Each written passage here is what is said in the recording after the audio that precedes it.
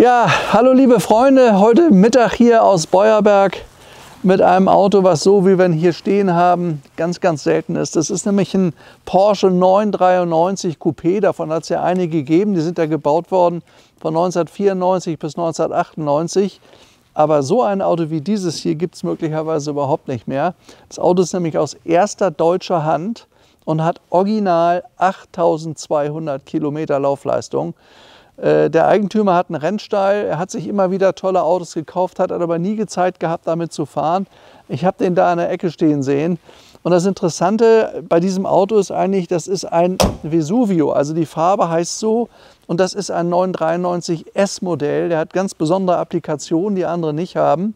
Und erkennen tut er das also nicht nur an dem Schriftzug hier hinten, Carrera S, das macht die Besonderheit aus, sondern er ist hier oben auch Anthrazit. Also er hat dieses geteilte Rückblech. Das ist ja der Windabweiser. Nein, wie heißen die gleich? Der Heckspoiler. Der Heckspoiler. Hier vorne hat er auch noch, wie nennt man das? Gab damals diese Rückbremsleuchte hier. Gab es bei den frühen Autos nicht. Das ist hier auch eine Applikation vom Carrera S. Aber das Tolle an dem Wagen ist, könnt ihr übrigens auch an diesen neuwertigen Felgen sehen, die wir haben. Das ist ja die Turbofelge. Der Wagen ist wirklich wie neu. Also seht euch mal bitte diese Details an. Erste deutsche Hand, das ist kein japanisches Auto. Der ist in München ausgeliefert worden. Dann hat er ihn gekauft, ist ein paar tausend Kilometer gefahren. Immer mal wieder ein paar hundert. Und ich meine, wenn man hier durch die Sitze, wenn man sich das alles anschaut, auch wenn man da drin sitzt, das habe ich eben schon gemerkt, das riecht nach einem Neuwagen. Und ich glaube, ein 993 ist ja ein sehr, sehr beliebter Porsche. Das ist eigentlich der letzte luftgekühlte Boxer, den sie gebaut haben. Der letzte 911, wie man so schön sagt. Danach hat sich ja die Porsche-Welt völlig geändert. Und dann das interessanteste Auto aus der Serie zu haben, von den normalen 93, das ist er hier. Und dann auch noch mit Schiebedach übrigens. Hätte er so einige Extras damals auch bestellt. Also das Auto ist Nonplusultra, erste deutsche Hand, 8200 Kilometer gelaufen. Also ich glaube, was 993 angeht, mehr geht nicht. Finde ich total toll. Ich habe auch keinen Steinschlag vorne irgendwo gesehen. Ich denke, der ist gar nicht groß schnell gefahren. Hat so ein Mini-Fitzelchen in der Scheibe, aber das kann man beim Scheibendienst wegmachen. Das ist wirklich minimal, das erwähne ich jetzt gar nicht groß. Aber hier auch von vorne. Das Auto war bei uns noch nicht im Service, der ist noch nicht poliert worden. Trotzdem ist das Auto neuwertig. Ja, woran ihr den S erkennen könnt, der hat diese silbernen Spiegel. Er hat auch hier drin die Handbremse, könnt ihr sehen, auch in Silber. Das Lenkrad, ich mache jetzt mal auf, übrigens auch hier die Türen, nicht? Auch diese Applikation, auch hier im Aluminium-Look. Ich setze mich da jetzt mal rein. Ja, schaut mal hier, das ist ein neues Lenkrad. Ihr könnt das jetzt leider nicht riechen, aber der Wagen riecht neu. Schaut mal hier vorne rein, das ist ein Neuwagen. Hier hat er seine beiden elektrischen Fensterheber. Hier Lautsprecher, die haben ja damals schon sehr, sehr guten Sound gehabt, diese Autos.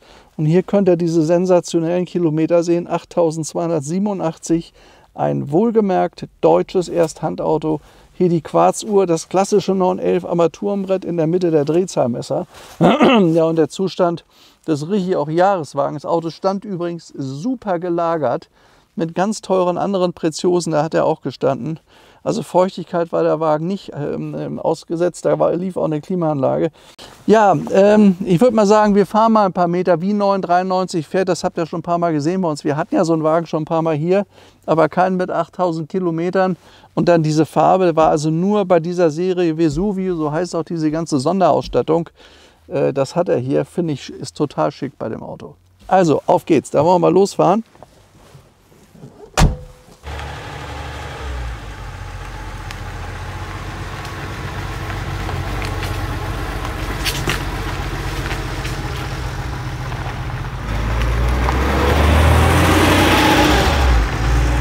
Guckt euch das mal an, da hat noch gar keiner angelangt, so kommt einem das vor. Das ist überhaupt nicht glänzend, das ist alles total matt. Die Armaturen, der Wagen ist auch nicht verstaubt oder hat irgendwie schlecht gestanden. Hat übrigens auch hier die Einfassung von den Rundinstrumenten sind auch aus diesem Aluminium. Ich weiß nicht genau, was das für ein Material ist, aber das ist jedenfalls nicht normal. Die sind normalerweise schwarz. Und das ist ein Zeichen für diese Sonderserie, von der es wie gesagt weniger als 4000 nur gab. Und wir haben gesehen, dass also wenn überhaupt so ein Wagen mal im Angebot ist, kostet der sehr viel Geld, selbst wenn er 80.000, 90.000 gelaufen hat. Aber hier habt ihr die einmalige Möglichkeit, so ein Auto wirklich als, also man kann ja wirklich sagen, Neuwagen zu kaufen. Der ist wirklich wie neu. Er hat hier übrigens das alte Nokia noch.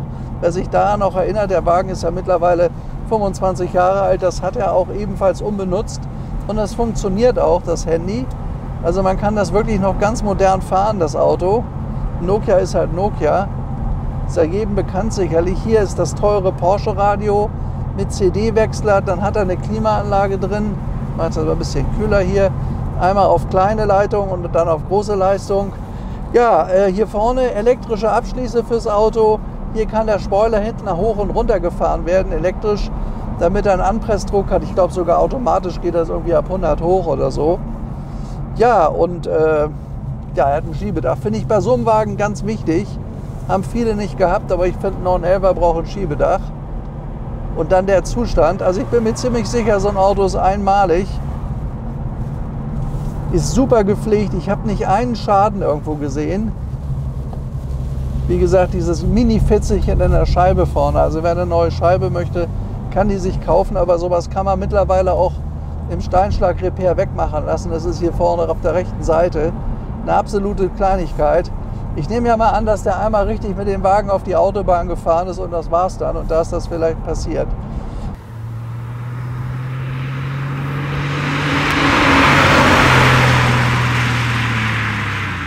So ein Auto gibt es nicht am Markt. Und ich muss auch sagen, als ich den gesehen habe, muss ich erst zweimal gucken, ob das dann überhaupt alles sein kann. Ja doch, es kann sein. Also es ist mehr oder weniger ein Neuwagen. Das Einzige, was man jetzt mal machen muss, ist eine ordentliche Inspektion bei dem Auto. Das ist nicht geschehen. Aber ich habe gesehen, wie er gelagert war. Deswegen riecht er auch innen wie neu.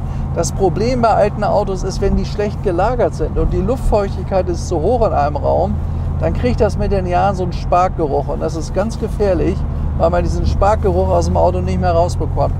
Hier ist das so, der Wagen riecht wirklich wie ein Neuwagen. Also das ganze Auto sieht aus wie ein Neuwagen. Das funktioniert auch alles hier an dem Auto. Und ich merke das jetzt auch beim Fahren. Ich habe früher 3 von diesen Autos gehabt, 2 Coupés und ein Cabrio. Also das ist wirklich wie ein Neuwagen, das Auto. Ist schon wirklich toll.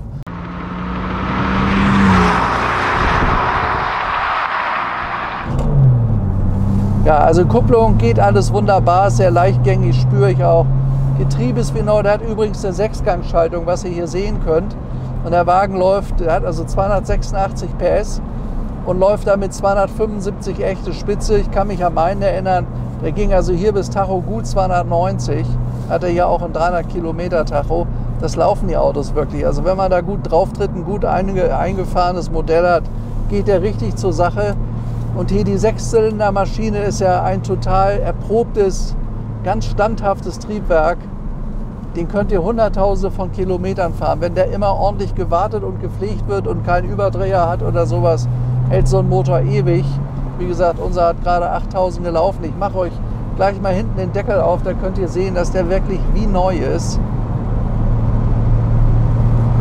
Da fährt der wirklich schön, ne? Also man merkt, wenn ein Auto neu ist, man spürt das, ne? Ja. Man merkt das, echt neues Auto.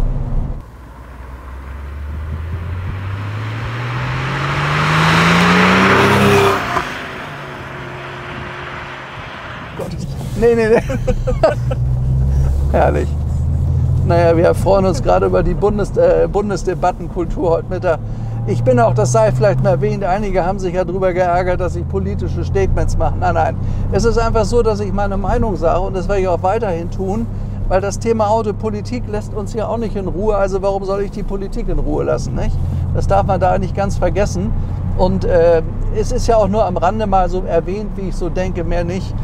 Ich bin am Ende sehr, sehr neutral. Ich habe immer neutral gewählt in meinem Leben, also will mich da auch gar nicht reinsteigern. Aber wenn es dann darum geht, welche Antriebe wir in Zukunft haben sollen, ich bin der Meinung, dass man diese tollen alten Autos durchaus auf Wasserstoff umstellen kann. Ich habe mit einigen Spezialisten mich da unterhalten und dann ist diese Freude am Auto und deshalb machen wir nämlich die Filme weiter erhalten. Ja, jetzt mal hier bei uns oben auf dem Berg, unser Porsche 993 S. Also die Qualität von dem Auto könnt ihr, glaube ich, sehen. Hier muss noch sauber gemacht werden. Das haben unsere Jungs noch nicht gemacht. Ja, das sehe ich gerade. Das muss noch aufgearbeitet werden. Das haben sie vergessen. Aber das Auto ist auch gerade erst gekommen und wir haben morgen schlechtes Wetter. Haben wir gesagt, komm, jetzt regnet es nicht. Das zeigen wir, weil wenn der im Regen steht, ist das schade. Da sieht man nicht diese Wahnsinnsqualität. Ich mache euch jetzt mal hinten den Motorraum auf. Aber schaut euch das mal an. Also hier kann man zumindest eins sehen, es ist neu, das Auto. Und der ist weder bei Regen noch bei Salz noch überhaupt irgendwann richtig gefahren. Das ist wirklich ein neuwertiger Porsche. Also entweder stellt man sich das in die Sammlung, das wird mal sehr, sehr wertvoll werden, alleine weil es ein S ist und diese tolle Farbe mit Vesuvio. Ja, oder halt eben dieser Zustand, nicht? Das Auto ist einfach sensationell. Ich habe kürzlich Ergebnisse gesehen in Amerika auf Auktionen. Da sind solche Autos mit wenig Kilometern plötzlich für 400.000 weggegangen. Die Leute sind mittlerweile so weit, dass sie das erkennen und sagen, solche Einmaligkeiten, Autos mit einem absoluten Alleinstellungsmerkmal, die bekomme ich ja nirgends. Und die haben auch ihren Wert. Und die Sammler honorieren das mehr und mehr. Also schaut euch das mal an, was das ein wunderschönes Auto ist. Der hat keine Schüsse in den Felgen. Da sind sogar noch die ersten Reifen drauf und ich denke auch mal die erste Luft noch da drin. Gut, ich meine, wenn jetzt wirklich einer fahren will, dann muss er dann mal neue Reifen drauf tun und eine Inspektion müsste man dann auch mal machen. Aber da muss man sich bei dem Auto schon gut überlegen, wo gebe ich den Wagen hin, in welche Hände. Nicht, dass er dann irgendwie in so einer halbgaren Werkstatt kaputt repariert oder kaputt geschraubt wird. Das wäre ewig schade für so ein Auto. Sowas gibt es am Markt nicht. Definitiv nicht.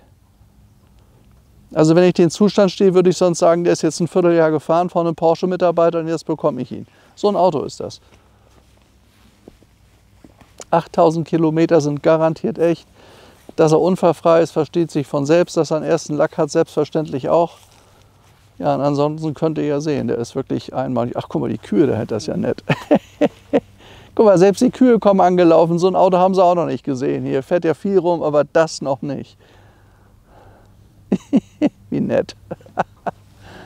Ja, hier vielleicht kann euch Paul noch mal zeigen, kurzen Blick auf die Sitze, die sind halt neu. Sind übrigens elektrische Sitze. Ihr könnt vorne rechts die Bedienungsfelder sehen, hoch, runter, vor, zurück. Unten auf der rechten Seite ist der Hebel für Vor- und Zurückfahren. Und links ist der Hebel für die Lehne vor und zurück. Das ist gar nicht mal so unpraktisch. Wenn man hier vorne ihn hier nach oben drückt, dann ist man hinten. Aber ich glaube, da war überhaupt noch nie jemand auf den Sitzen. Das Auto ist halt eben einfach neu. Ja, so hier ist die Bordmappe. Das ist ja auch alles neu, nicht? Betriebsanleitungen sind ja oft dann auch gnattelig und 20 Mal rausgenommen. Diese hier, die sind auch eingeschweißt. Da ist noch überall Plastik drum. Da sind ein paar TÜV-Berichte, ich weiß gar nicht warum. Die hat da drin, Erstauslieferung München, das habe ich ja schon gesagt. Das ist hier wirklich alles neuwertig. Ja.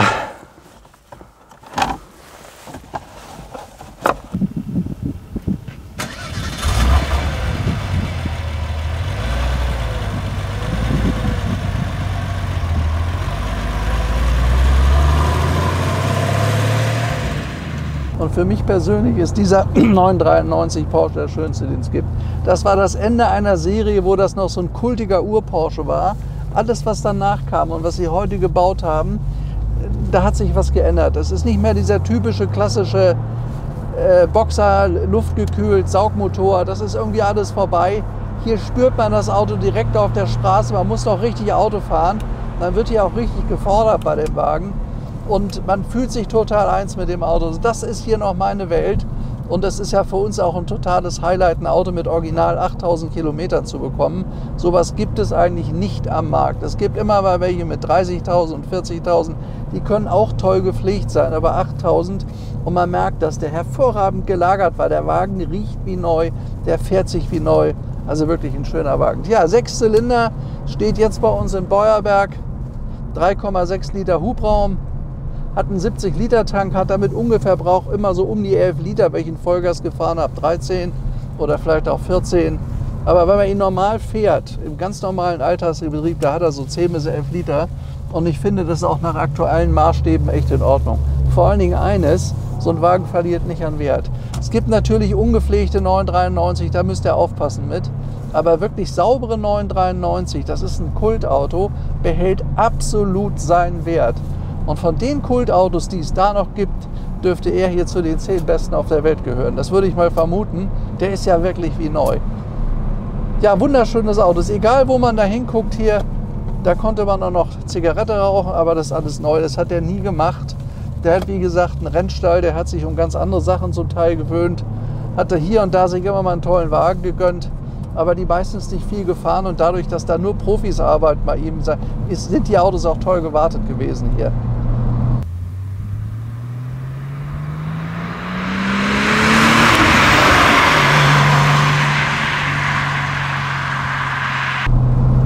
Ja, soviel zu unserem 993 Coupé mit Schiebedach aus dem Baujahr 1997. Ein Auto mit viel Fahrfreude, ein Wagen, der richtig losgeht. Mich erinnert das so ein bisschen an Zeiten, die 25, 30 Jahre her sind. Ich weiß, dass ich damals mit meinem Porsche sehr viel Freude gehabt habe und auch stolz darauf war, dass ich mir zu der Zeit so einen Wagen leisten konnte. Da war ich so um die 30 Jahre. Und tja, also für jemanden, der Lust hat, so einen echten Wagen zu fahren, in der Qualität, besser können wir es nicht machen. Also das ist sicherlich wieder mal Cargold-Qualität. Das unterstreicht auch die Freude am Fahren, die man mit so einem Auto hat. Es geht halt eben nicht nur um Schnellfahren, es geht auch um die Anmutung in so einem Wagen, um dieses schöne Interieur, Leder, wie das riecht. Die Ledergabverfahren damals waren ja doch noch anders als heute. Das ist so das Gesamte, was einem dieses Auto vermittelt, macht mir Freude in der Seele. Und deshalb machen wir übrigens auch die Filme. Das wollen wir euch zeigen, was das bedeutet, ein wunderschönes altes Auto zu besitzen und zu fahren.